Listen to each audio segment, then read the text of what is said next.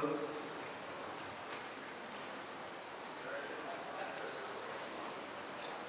good morning everyone. So, my name is Junjun, a research scientist in house. I'm working there for more than 4 years. So, as a representative of the team, so today I would like to introduce some ongoing projects using the OpenFOAM in our team. So, it will be cover several projects, but they are sharing the same topic. So, as you can see here, I give a more general title, so it's the multiphase and reacting flow. And for the clean combustion, more specified is the ammonia combustion. So firstly, I would like to introduce our team. The computational reacting flow library is led by Professor Ying. And then we have total 26 members coming from 50 countries. So it's quite diversity. And most of them are postdoctoral and PhD students. The name highlighted in here is the one contributes to the materials in these presentations. And since we are the only CFD team in CCRC, so we are doing full level of physical scale of the simulation from DNS, LES, and a lot of simulation for the industrial level of simulation. And then we also have the collaboration with all the experiment team from the laminar to the engine scales. So this figure shows the CCRC synergetics and multi-scale combustion research, and then it's fully describe the collaboration in the CSAT with the computational and the experiments. So when we do the DNS, usually we use our in-house code cost for some colonial like previous combustion and non-previous combustion. And then for the engineering type of simulation, we use Converge for the engine simulation, and then we also use ANSYS Sprint for the industrial simulation like glass furnace and heavy oil gasification. And then we mainly use OpenFOAM for the LES and also DNS for some library scale, spray and flames. So here I list the ongoing projects in our team. This cover a lot of topics. So in this topic, I will focus on the first three, and they are all related to the ammonia combustion, but with different type of combustion technical. So for the first one is the ammonia spray. The scenario is like we injected the liquid combustion in the gas phase, and then to see how it's going. And the second one is the turbulence ammonia flame, but this is the ammonia fixed with the hydrogen, so it's a simulated cracking ammonia flame. And the third one is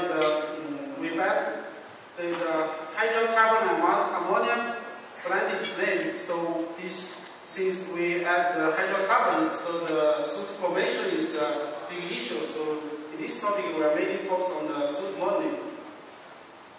So this is not all my work. So but I contribute most. So let's first see the ammonia spray.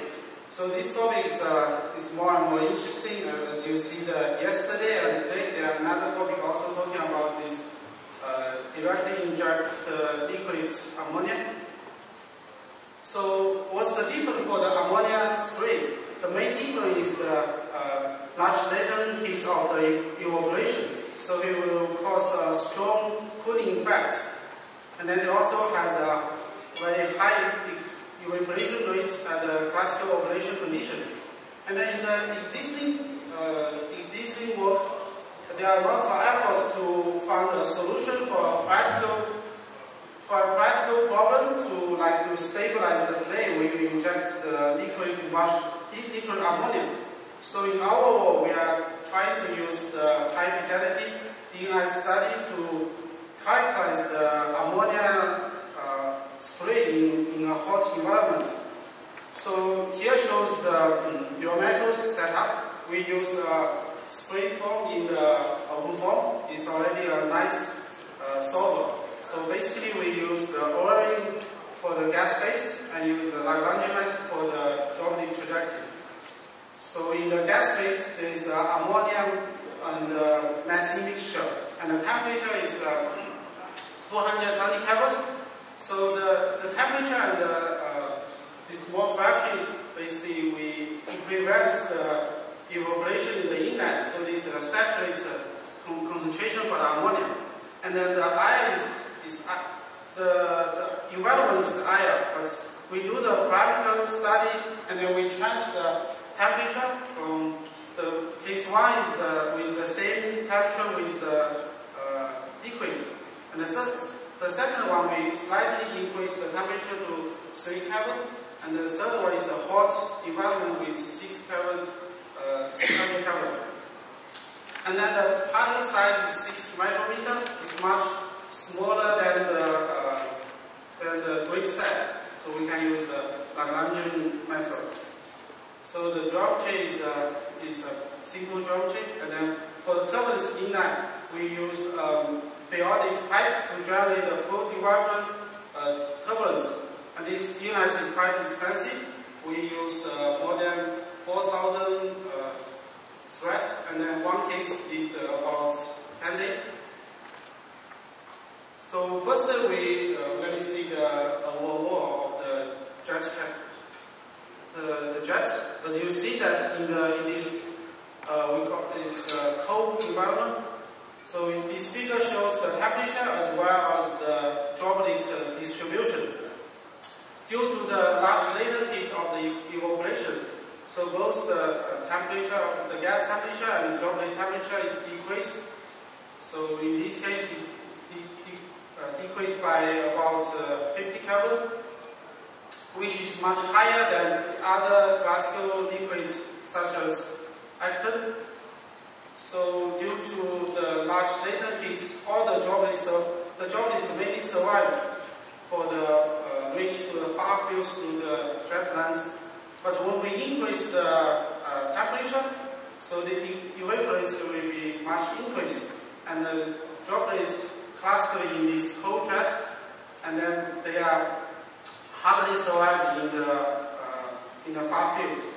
And also we found hot air entrainment will reduce the jet width and also the penetration length. Also you can see the turbulence construction is more stressed due to the high temperature. And secondly, this figure shows the droplet and gas temperature. For each figure, the left part is the droplet temperature and the right part is the gas temperature. As you see in the first case, both droplets and the gas temperature is decreased. And then the droplet has the temperature is lower than the gas phase.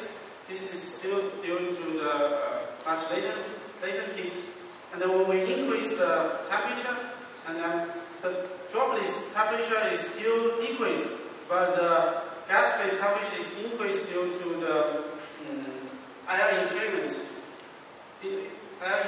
enrichment.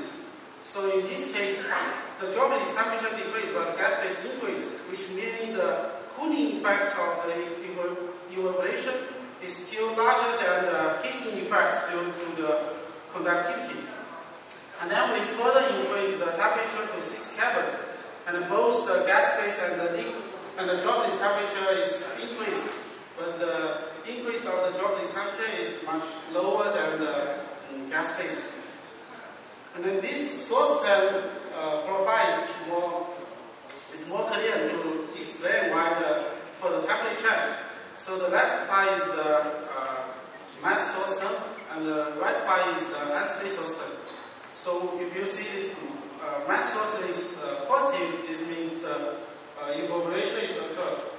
So we see that the evaporation is mainly appear in this mixed layer, and then in the first and second case you see there is a negative density source term.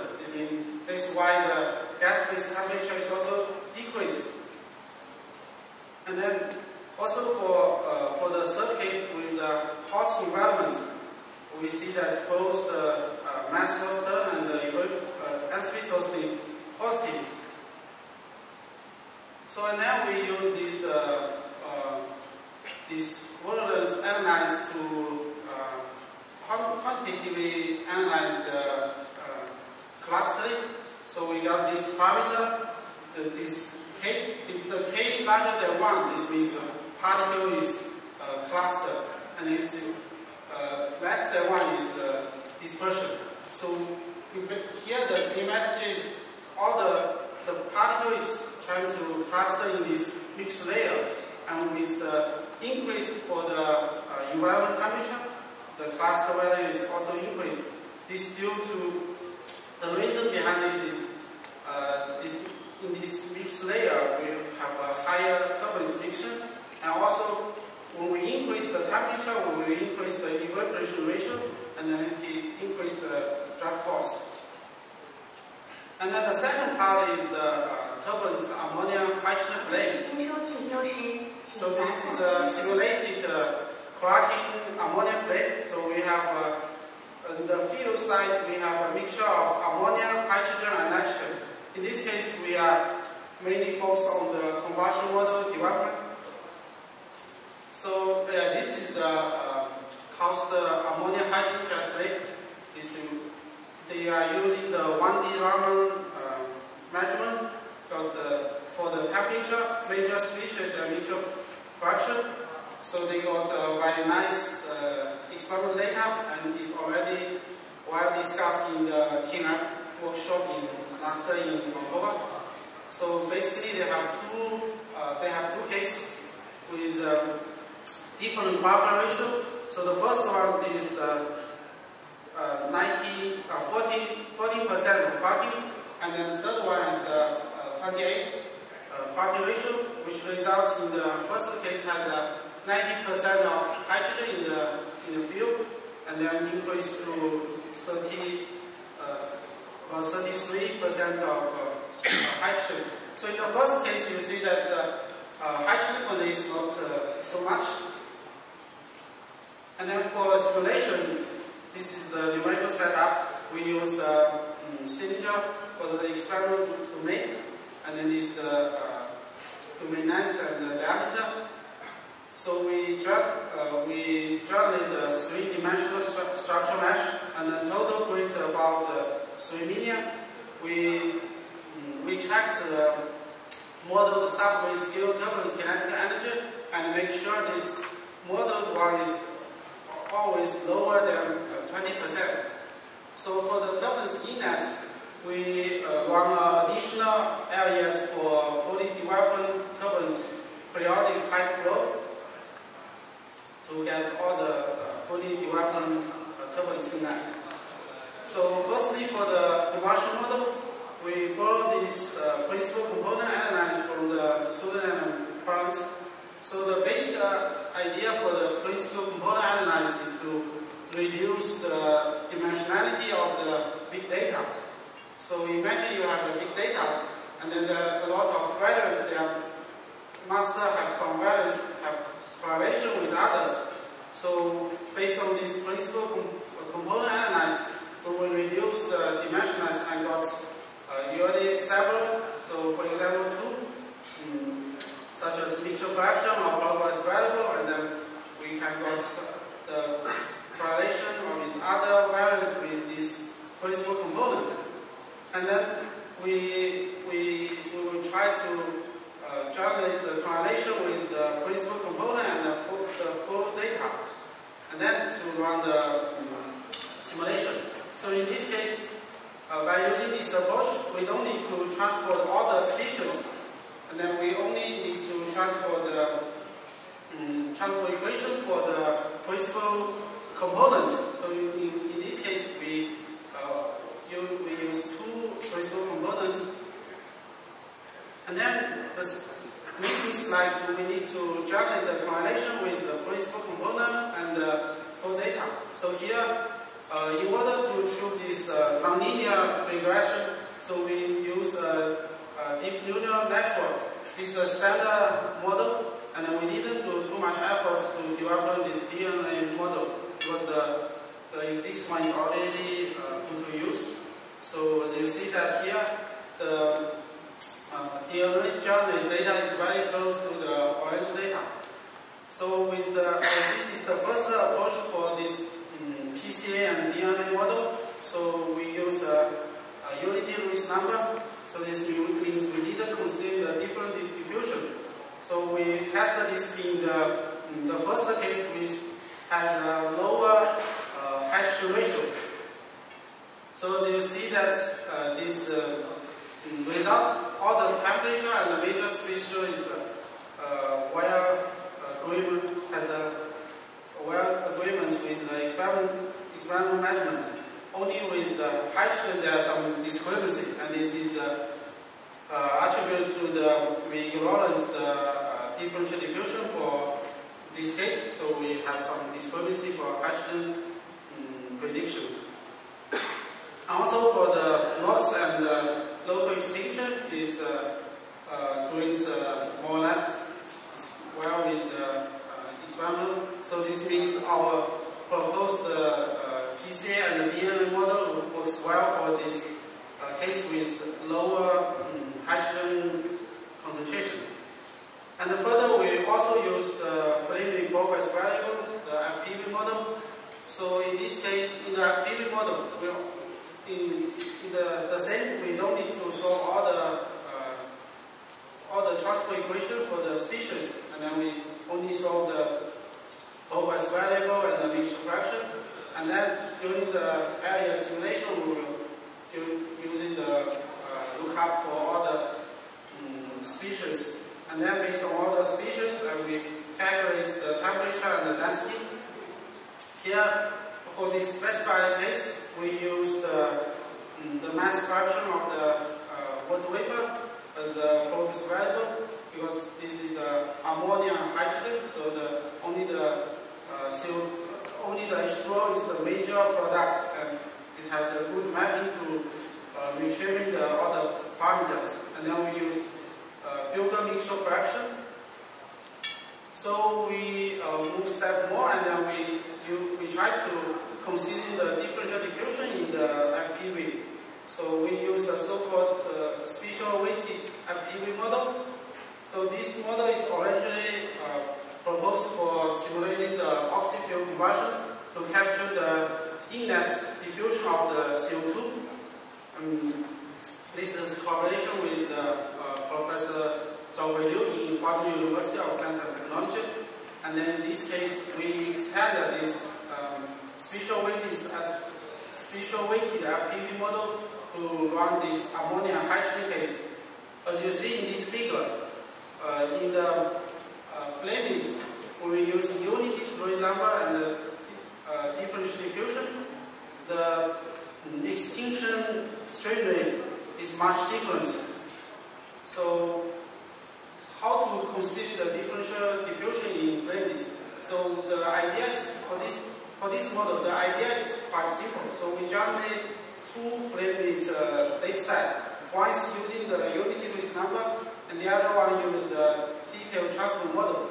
And during the simulation, we will do a weighted based on the two flame data sets. Like for example, we take 50% of the data from the unity risk number flames, and another 50% using the data from the differential diffusion flame data. So the most important thing is to determine how to determine this weighting factor theta. So here we use the spatial weighted. So we transfer some major species. For example, in this case we transfer the ammonia, hydrogen, and nitrogen, and H2 water vapor. And then during the simulation, we will calculate this theta on the file for each cell, and then for lookup table, got all the values for the simulation. So here we show the results for TF1 and TF2. So we compare the differential diffusion solver and also the prediction using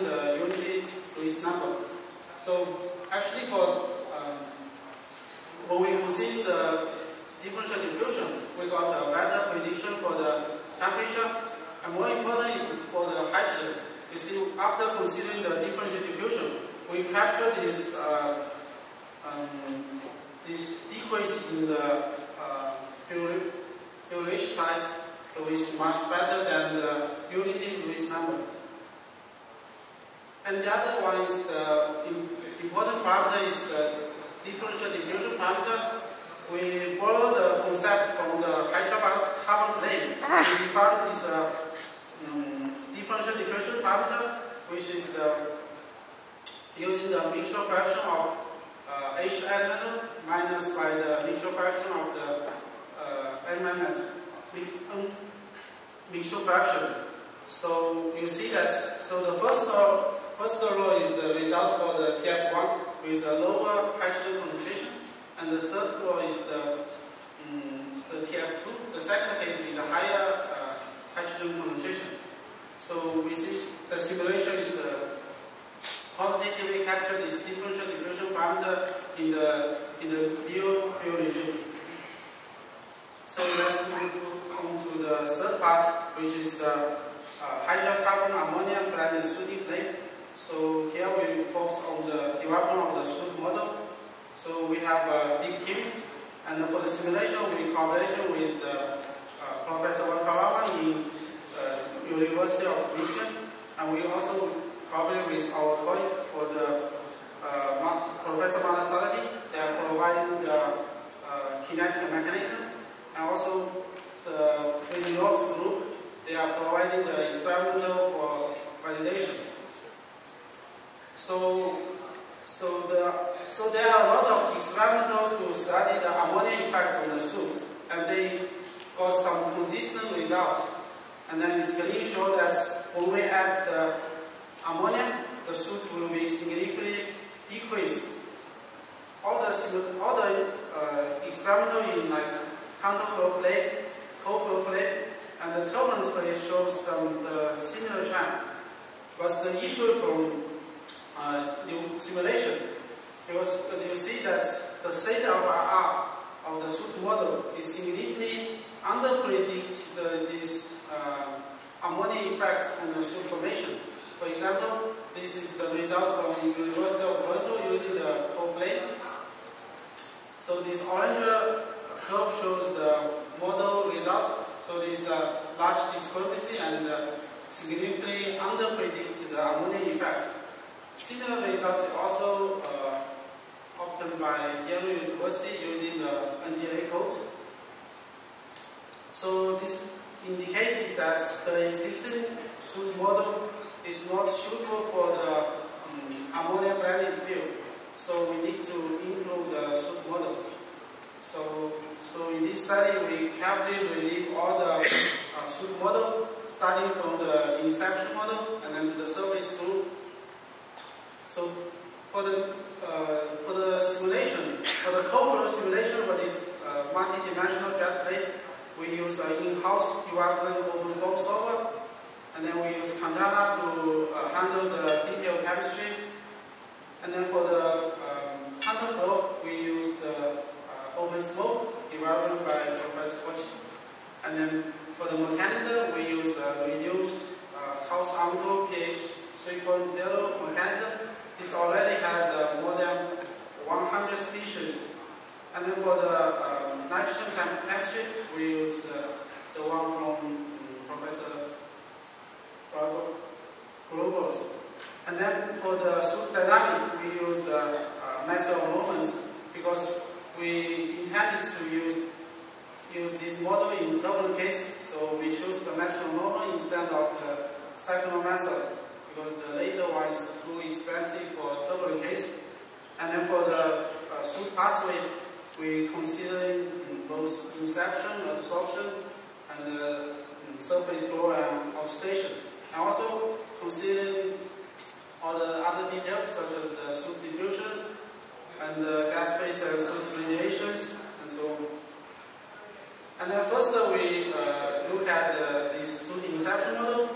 So basically in the mainstream for the CFD still use this classical irreversible inception model, which derived by Franklin and Wang in 1991. So it's a very old model.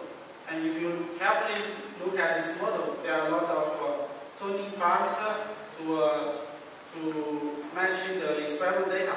For example, for the sticking coefficient, in different groups, they are using much different sticking coefficient for in their simulation. This sticking coefficient is used to describe the possibility of the collision of the two pH molecules. So in different, they have some temperature dependence and also only mass dependence, and even more, some group using some constant parameter is just to measure the measurements. So we carefully review this coefficient in the counterflow flame, and we found this temperature-dependent sticking coefficient can better predict pH and also the suit to the stream rate sensitivity, because this stream rate sensitivity is very important for the turbulent shooting flame simulation. However, we do further validation in the inverse cold-flow flame. This flame is the signal with the cold-flow flame, but they inverse the fuel inlet oxidized inlet. So we inject the oxidant from the center and surround it by this fuel. So you see that this soot is forming in the outside of the flame. So this means the soot and the pH, they are not cross the free form. So the oxidation is mainly prevented. So this structure is a good idea to study the soot formation, because the oxidation part is almost irregular. So as you see that here we compare the metal pH and the predicted one, and you see that in the post-flow region, the predicted pH is decreased, but the metal is increased. And also for the soot, the change is different. So this figure is more clear to show this quantitative comparison. So for the measurement, you can see that the soot volume, the soot intensity will not increase in this post-flow region, but the simulation provides a continued increase. This is because when we use this irreversible inception model, once they are pH, they will commit to form soot. This means this irreversible inception model cannot be used in this case. And then, so we think this radical will play an important role for the soot inception. That is why in the post-flow region, there is no radical, and then the soot formation is stopped. So in order to solve this issue, we developed a so-called reactive inception model. So firstly, for clarify, this model is still an empirical soot inception model. We didn't postpone from the first principle calculation. So it's just including some important component. So basically, we have three parts. The first part is the reversible dimerization, and the second part is the dimerization dehydrogenation. This means the physical dimer will be activated by the radical through the reaction 2 and reaction 3. And then this chemical bond will be formed in the dimer. So based on this third part. And then we use the show and the dimer radical as reaching the steady state assumption. And then we can easily calculate the concentration of the dimer radical, and finally got this total dimerization rate.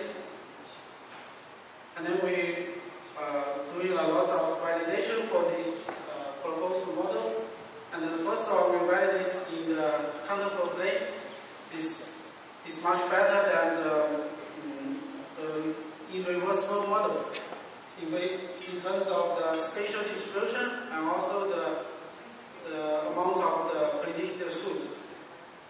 And the second, we also validate in the normal cold flame and the inverse cold flame. You see that this soot curve is left off in the post-flow region.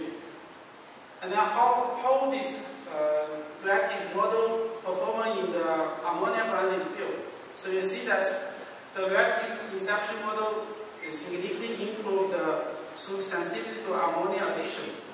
And then we break down this soot formation rate into the inception of adsorption and Haka surface group. You see that this surface group has the highest soot sensitivity to ammonia addition. So in this reactive inception, we provide a higher Haka surface group because the soot formation rate is more close to the free form. So that's why we got a better result. We do one more step for the soot surface group model. So we add this two reaction. The reason is based on some control chemistry calculation. This naturally contained species or radical such as HCl, NH2, we may block the reactive sites and prevent the further growth of the soot. So we add this HCl and NH2. We consider these two species because they are the highest concentration in this flame. So here we show the results after considering this reaction with the NH2. The result is much improved and can match it to the simulation. And we also multiply the reaction to two types because we want to see the sensitivity of the reaction rate. And then we're also doing the turbulence sooting flame, and then we using the FPV simulation. So during the timings we will skip this part. So this is some preliminary results for the using the LES and FPV for our in-house sooting flame. So this is the gas in our group for some ongoing projects using the OpenFOAM. And then for summary, so OpenFOAM is really a nice CFD partner with a high fidelity simulation. He already provides a lot of useful functions and can be easily to use. And then so I wish all the audience today has a comfort CFD solver. So thank you for your attention. I'm happy to take any questions. Thank you. For a very nice presentation. We have some time for some very quick questions.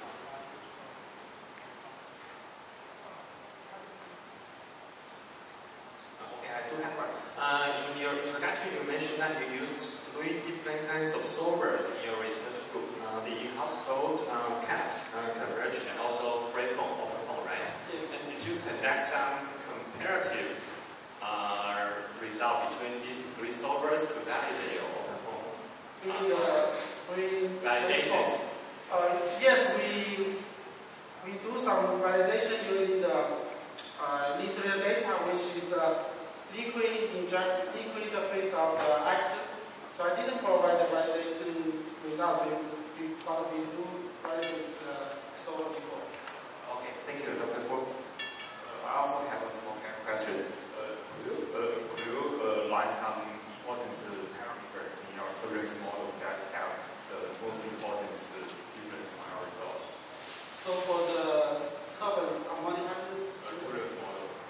Yeah, for this flame, so the most important thing is I think is the differential diffusion, because we have a higher